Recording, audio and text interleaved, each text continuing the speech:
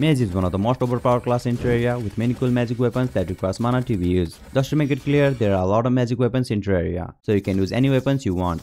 And if you want to progress in Terraria in certain order, then you can do that as well. Anyway, here's a guide for Mage class to make your Mage journey a lot easier. Start off by chopping some trees, then start building houses for your NPC. Go underground and mine necessary ores, and also try to mine as many life crystals as possible, which increases your health and maxes out at 400. And open as many chests as possible. You will be mainly searching for Hermes boost and cloud in a bottle. Then craft the necessary crafting stations, then upgrade your tools. For armor, platinum or gold armor will be best at this stage of game. Then also craft a gem staff. If it's night time, then collect fallen star. With it, craft mana crystals, which increases your mana capacity and maxes out at 200. As a mage, you will need mana for every magic weapon you use, so it is really important. If the merchant has moved in, then purchase a lesser mana potion from him, so that when your mana gets low, you can use mana potion to increase your mana. To get a mage specific armor, you can head towards jungle to collect jungle spores and farm for enemies to obtain stingers and bind. When you are in jungle, try to obtain nature gift by breaking a blue version of jungle rose. Now craft the jungle armor set using them. You can also obtain ancient cobalt armor set by farming hornet and man eater. But if you happen to find simmer near the jungle, then you can throw a jungle armor into simmer to turn them into ancient cobalt armor. You can also throw life crystal, mana crystal and other various items to obtain many permanent buff. For weapon, you can use the same staff or obtain thunder zapper from desert chest, or you can blow up shadow orbs to obtain bile thorn. But remember, if you break 3 shadow orbs, then eater of world will spawn.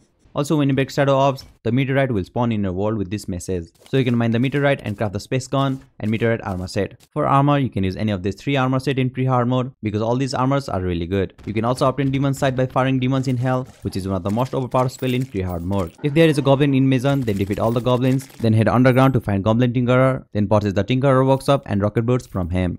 Now for accessories, you can use lightning boots, flying wings, celestial cuffs and blue horseshoe balloon. Then for the last slot, craft a mana flower using mana potion and nature's gift. This accessory will automatically use the mana potion in your inventory when your mana gets low. So this is one of the most useful accessory for mages. And depending on what you prefer, you can change the accessory to your own preference. And always be sure to reforge your accessory to either warding or menacing and also your weapons. Now you can defeat the King Slime, Eye of Cthulhu and Eater of Worlds.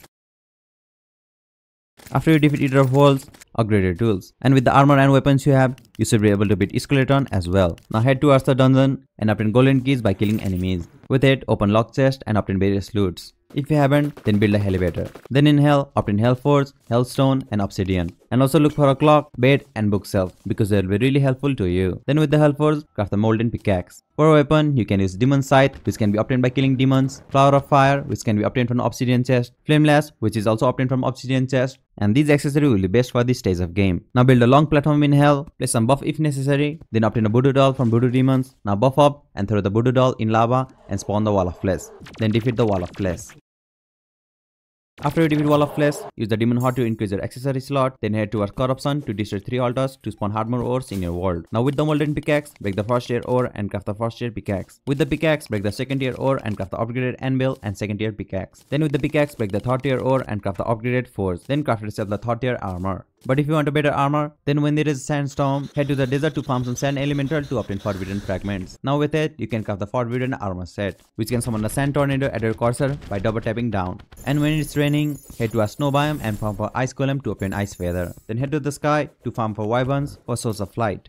Then craft yourself the frozen wings. Then head towards underground corruption for souls of night and underground hellord for souls of light. Then craft the mechanical boss summons. And if you have more souls of light and souls of night, then craft these keys. Then place one of it in a chest to spawn mimics. Now kill some mimics to obtain greater mana potion, greater healing potion and some early mage weapons. Also search for the wizard underground and purchase the crystal ball from him, which gives you these buffs until you die. For weapons, you can use Spirit Flame, crafted using these items, Sky Fracture, crafted using these items, and Meteor Staff, crafted using these items. You can also use Klinger Staff and Nimbus Staff for additional damage. And these accessories will be best for this stage of game. Now summon the twins first and defeat it. Now you can craft the Magic Harp and Rainbow Rod using Souls of Sight to upgrade your weapons. But be sure to save at least 1 Souls of Sight. Now summon the Destroyer and defeat it. If you have 50 Hallowed bars, then craft the Mage's Hallowed armor set. Finally, summon the Skeleton Prime and defeat him.